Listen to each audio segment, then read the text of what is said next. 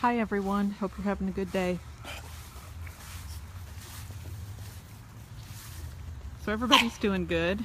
Frankie's at the clinic today. He's getting neutered and he's having a urethral prolapse fixed. I posted a post about that and a link if you don't know what it is so you can read about it. Little Minnie's doing great. She's always happy when I come home at lunch and ready to come outside. She's eating well. I'm starting some phone interviews this week for Minnie. My first one is tomorrow night, and I got some good applications in on Minnie. Little Gidgie's doing good. She's bossy like Troopy was when Troopy was here. And Gidgie will be leaving middle of this month, which will be here before we know it.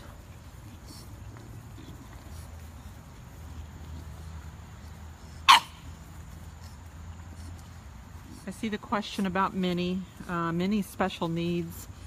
She is not incontinent. She does not have a spinal cord issue. She's not the typical puppy that I would have here. Minnie is just slightly delayed.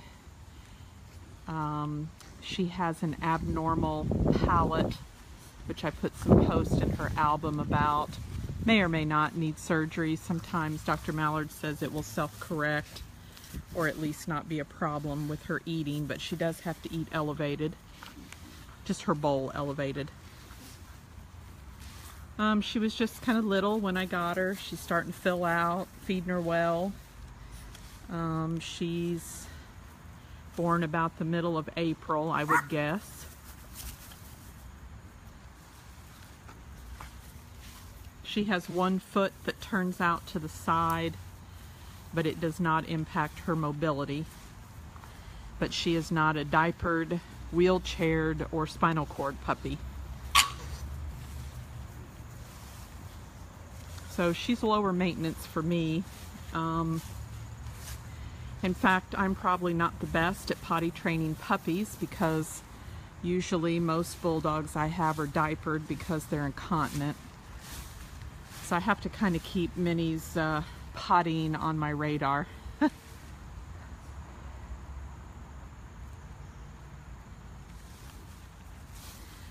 But like I said, I do have my first phone interview for Minnie tomorrow night.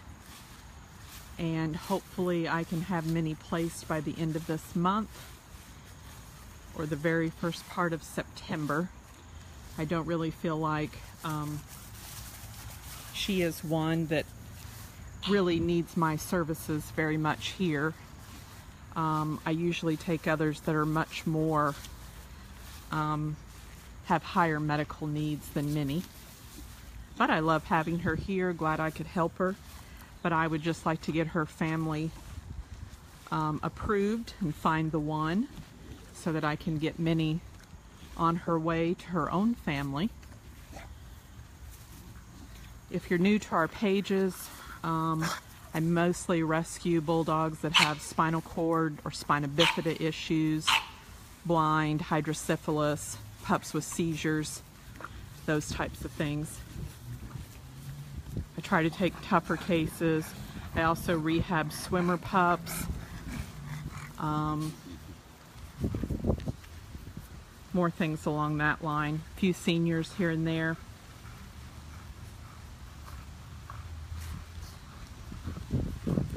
I see some questions on Frankie's cart. Frankie's in a quad cart, which means it has 4 wheels, help support him. Yeah, he does pretty good in it. I put him in it every day. Obviously now that he's being neutered today and having this urethral prolapse corrected, I'll have to visit with Dr. Mallard today to see what his activity restrictions are. He does go for his water therapy consult on the 17th, and then we'll get scheduled for some water therapy sessions. But the two things he had to get done today were really important. Both things were important. He was doing a lot of humping, and obviously he was not neutered.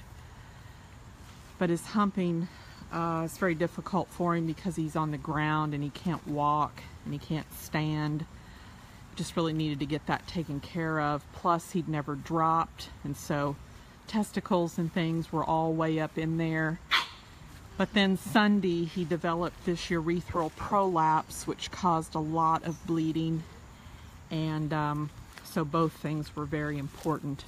Frankie's a pretty unique special case.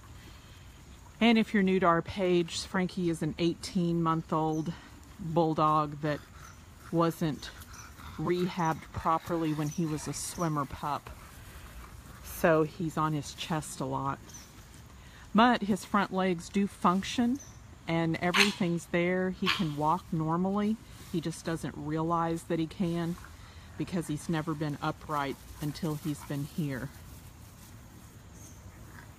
So the water therapy hopefully will get his legs to working and instinctually cause him to swim, which will help him realize that his legs do work in the front, not the back, but the front. And then hopefully he can end up in just a regular standard dog wheelchair with 2 wheels, which would be like what Opie has.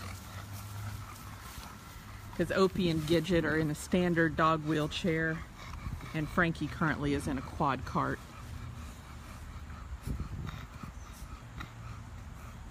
So that's my long-term goal for Frankie. I will say back on Frankie that if he does well in the water therapy and we get his legs working and stuff, I will start accepting applications for him this next month. But I've got to see what progress a few water therapy sessions can do before I know what type of questions to ask for a potential home. He's going to be a tougher case. He may be tougher to home and find the right family, so I'm going to start a little bit earlier than I normally do, trying to network for his family. If I can get him walking in the front end in a standard dog wheelchair, then he's not going to need Hirschberger Hilton services any longer. But I've got to get him to that point. And if for some crazy reason he can't use a standard dog cart and he always has to be in a quad, then I need to know that.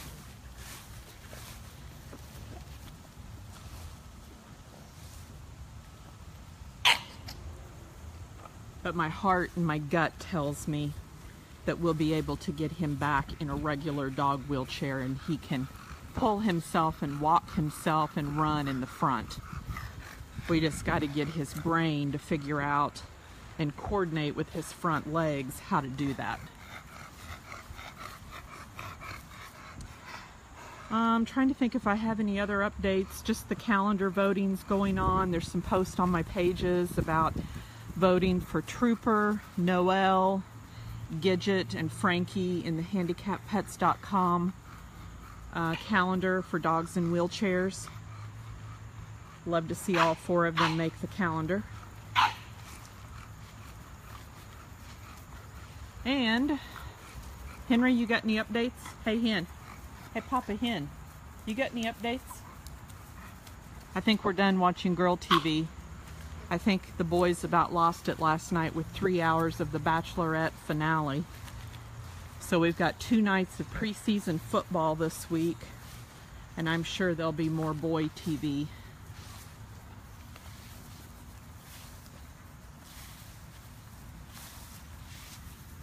Hi, Minnie. Hi, Minnie. Hi, little Minnie.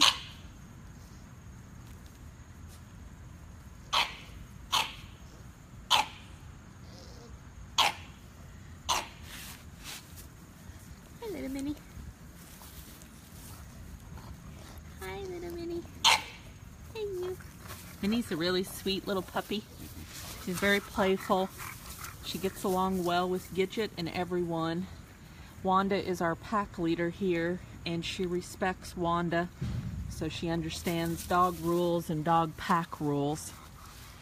She hasn't crossed or tried to snap or playfully bite any of the big dogs, which sometimes puppies can, and then they have to learn from the pack leaders about that. But I haven't seen her do any of that, and I know if she would, Wanda would have her in place quickly.